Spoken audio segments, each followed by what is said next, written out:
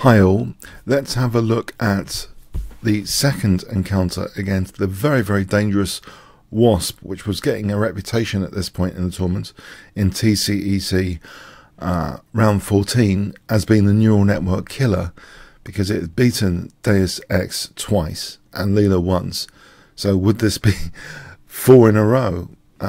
And the speed of the Wasp engine, if you observe the live streams, it seems to be one of the fastest, like 40 million nodes per second, examining something sometimes orders of magnitude higher than other traditional exhaustive search engines, what is sometimes called brute force chess engines. So it's much quicker than the others. So let's see what happened in this game. The book moves given. This is a very good start position, I believe, a very solid start position to the end of the book here.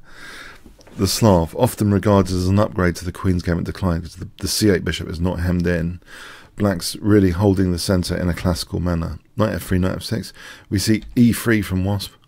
And then bishop g4. This is in Chess-Based Live book. Quite provocative to get white to kick the bishop back, maybe create some weaknesses. e6, h3, and this is what happens here. h3 with bishop h5. Queen b3, queen b6. Now here's c5. This is unusual as far as human books are concerned. The main line seems to be knight h4 here to try and guarantee grabbing this bishop.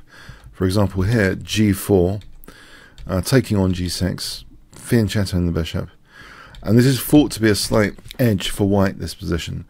So c5 seems a little bit committal. Often in Super Grandmaster level, I believe it's played when the bishop's out of the pawn chain. So already this is quite a promising looking position, with the e5 break maybe later. g4, bishop g6, knight e5, knight bd7. So white does grab the bishop here. You might think, well, it's similar, but this tension release with e5, usually this would weaken white's pawn structure to play e5 and ed. For example, leaving a weaker pawn on d4. We have b6 trying to undermine like this, which is awkward with the queen here. There's no so there's no way of really supporting this pawn chain. C takes. This activates the black rook. This is an interesting way of taking it. Leela is concerned about the pawns sticking together.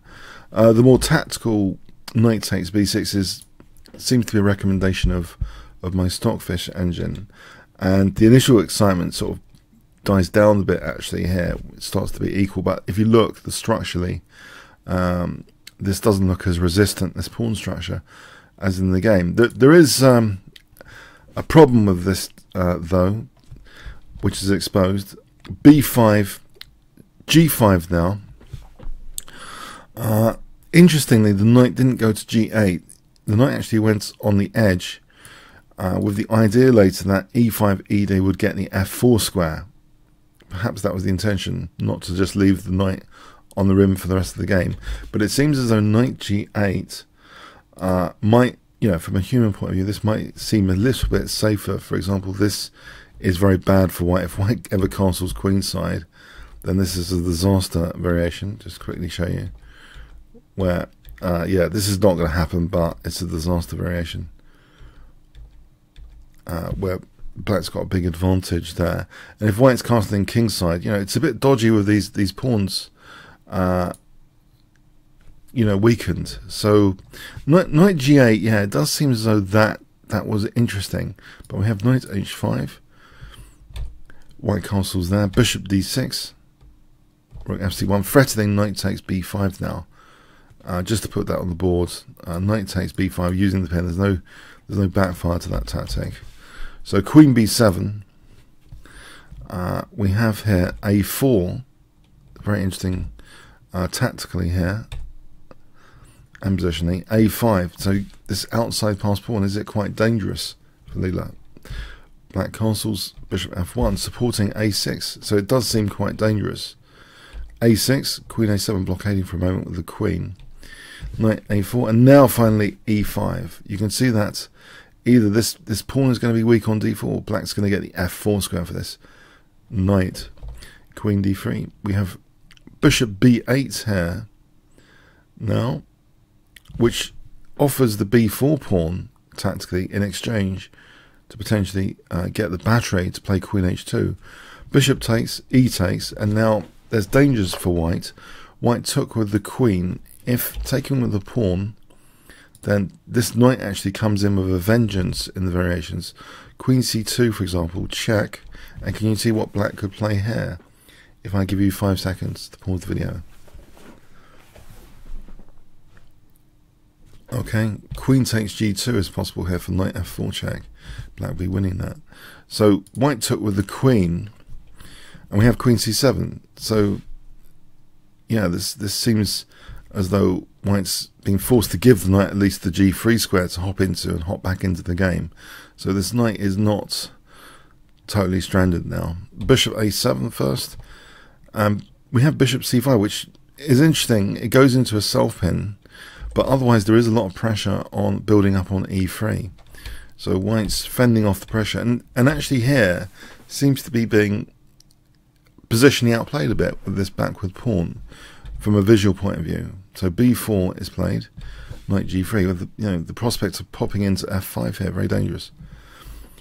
We have rook a3. It seems as though white's in a passive way here, with black able to comfortably just double the rooks potentially. But it's not as easy as that now. Rook cb3. We have queen b8. King g2. Now here's a critical moment. It seems my local engine, Stockfish 9, the very strongest I have, thinks d4 might actually be a way for black to have broken through, actually, with rook e1. There's various ideas here, including queen d6 to d5, as well as also rook e2 for taking on f4. Just to show some of this, here, queen d6. This is just dangerous. Knight e3 here is interesting.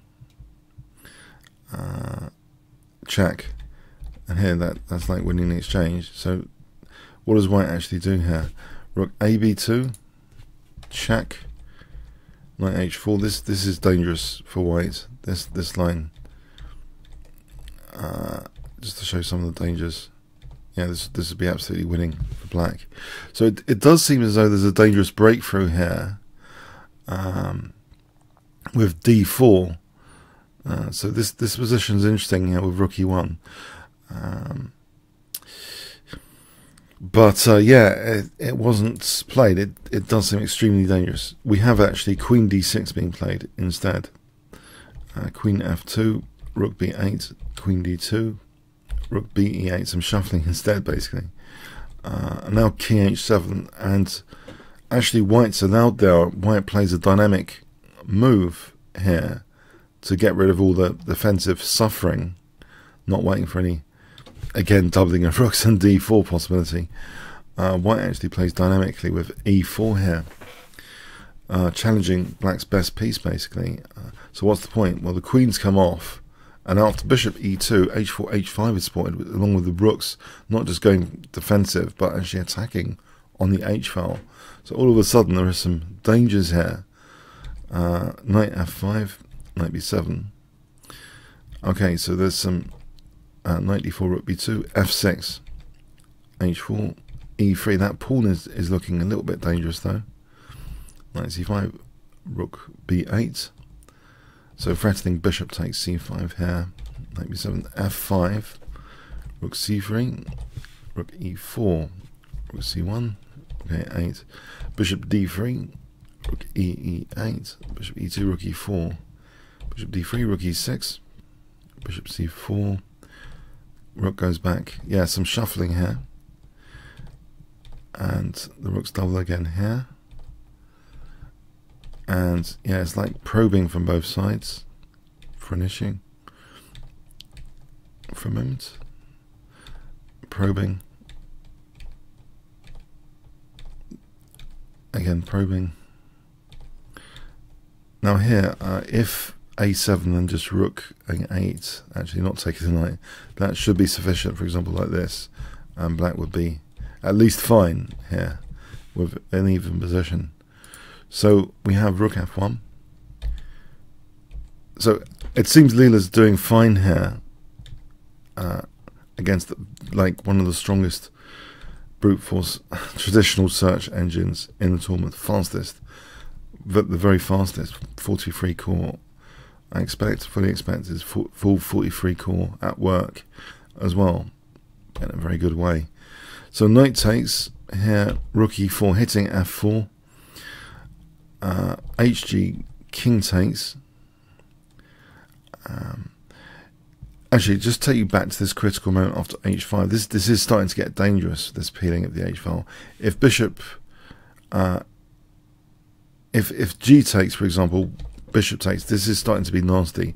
So it's good that Leela avoided this possibility. White's got a small edge there. That h file is looking a little bit dangerous. There's this dangerous pawn there. So by letting the king take on g6, I think this was the safest route here. But yeah, this pawn's a bit of a problem. So just in time though, black can escape by taking on g5 here. But first c5 is thrown on, taking on f4 to take on g5. But c5 is thrown in. Already black could have just immediately, Leela could have just immediately taken on f4 and got this position with a perpetual check here, which is a bit similar to actually what happened there. c5 first, and then taking on f4, which gives king g5 now. So check, and then we have a perpetual check here basically. Yeah, quite a lot of checks, and Leela, sense of humour, throws this in, tempting white to maybe take on g3. Well, white does take on g3, and maybe tempting white to play rook g1, but it's not going to happen. White just takes the perpetual check here in this position. White just takes the perpetual check. After rook g3, yeah, the game was agreed drawn by threefold repetition. Now, if the game had continued, pardon me, with rook g1, it seems black can win this position by queening, and it's not enough for white. The two pawns over here, it seems, after say rook e7 here, concretely, it seems black can, just get the exchange up and be winning this, basically. So that was avoided.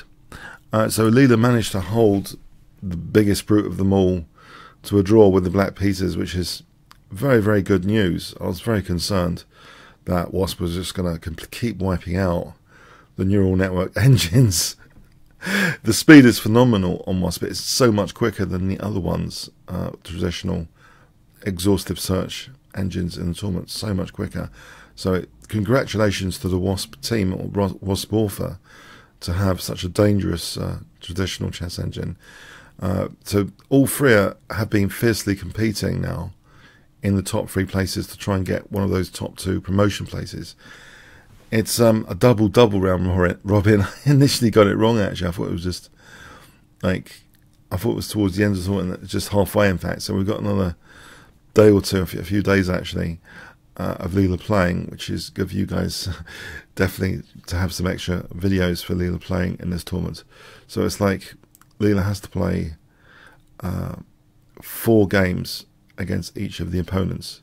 So double round robin, I believe it's called. But at this point, Leela is doing well in the tournament. So this point is the 7th of August, 7 AM UK time at the moment. So Leela is doing very, very well. So this was a game which really concerned me. I thought I should show it, even though I normally don't show draws, but this is a bit of a tournament coverage documentary at the moment. Okay. Comments, questions, likes, shares appreciated. Thanks so much.